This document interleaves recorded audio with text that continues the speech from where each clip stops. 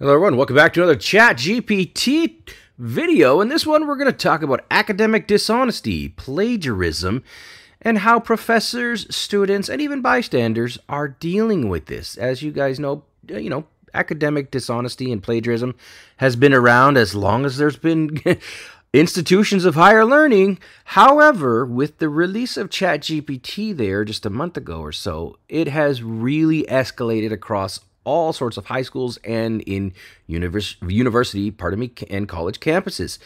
It's getting out of hand, and the reason why is ChatGPT is basically a robot. It's an AI robot that you can speak to for free that's been trained on all of the content on the internet up until the end of 2021. It is in no way perfect. It makes lots of mistakes. If you ask it the same question in different ways, it'll occasionally give you the wrong answer or a different answer. It is known to hallucinate a bit, where it gives you multiple responses and one of them isn't correct or both of them aren't correct, etc. It is not perfect, but it's really damn good. For those of you that don't know what ChatGPT is, it's a generative pre-training transformer, which is a really fancy word of, like I said, an AI robot that pretty much knows everything. That said, it's turning the academic world upside down, as I alluded to. And here's the thing: teachers, professors, teachers are trying to find ways to combat it. So as are various campuses, etc. It's top of the mind. It's a big thing. And, before I go into a couple ideas, if you are a teacher or a dean or a professor or anything like that, and you're combating it, I am interested if you leave a comment below as to how you're handling it and what your experience is with ChatGPT so far. That said, I'm going to give you a few ideas and I'm going to give you a few examples of what people are doing. So if you're a student, this is what you can expect. And if you're a professor or a teacher, for example, these are some ideas you might want to try out in your classroom. The first one is by Anthony Ullman. He's a professor of philosophy at Northern Michigan University.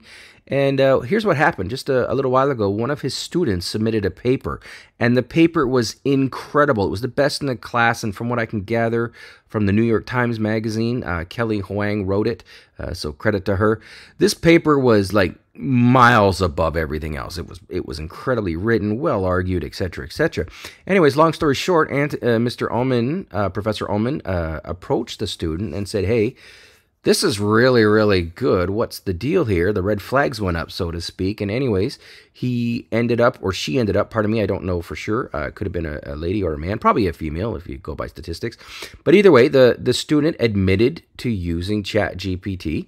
And again, I don't know what the punishment was, if anything, but it led to Mr. Ullman changing the way he does his classes. Now, students are required to write first drafts in the classroom. You can't just get your essay question and take it home and then write it with the bot. Now you write it in class. This is one of the ways that he's combating it. This is one of many, and again, I want your opinion on it. But yeah, you write it in class, and he uses monitors that browse and restrict computer activity. So there's no real funny business going on. Better yet, later drafts. For the later drafts, students have to explain each of their revisions. It's not enough to submit the revision. You now have to basically explain it, kind of like if you were getting a doctoral, if you were doing your doctoral thesis and you had to, do your little bit where you have to discuss it and explain it to the proctors, whatever it is. It's kind of getting to that stage now. Another thing he mentioned is he's considering having students run ChatGPT answers, so use it to get answers and then take those answers and discuss those answers, pick them apart, even doing that in class. So you're kind of like accepted that, ChatGPT is here, it's not going away, and it probably won't. In fact, I guarantee it won't. So you just have to, move with the times. So that's just one example. Other professors are redesigning their courses to include things like more oral exams. So instead of just, again, doing your homework at home, you're going to be doing a lot of oral exams, so you have to really explain your reasoning, which really is kind of what, school's all about. It's not about getting the right answer. It's about your reasoning. It's explaining yourself. Also, professors are looking at doing more group work and handwritten assessments. I'm assuming those are going to be in class, a lot of them. And yeah, writing first drafts in class, like I mentioned, there's a lot of different things in the pipeline that you can expect as a student. The days of take-home exams and take-home assignments are probably going the way of the dodo, so don't expect too much of that in the future.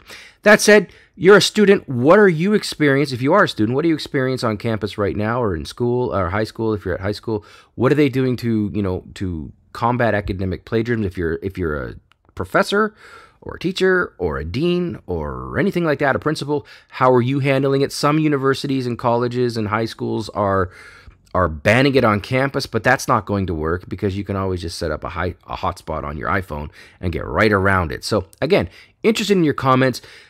Academia is changing. The way people are graded, the expectations, is all changing. Let me know your thoughts in the comments below. Thanks for watching. Be back soon.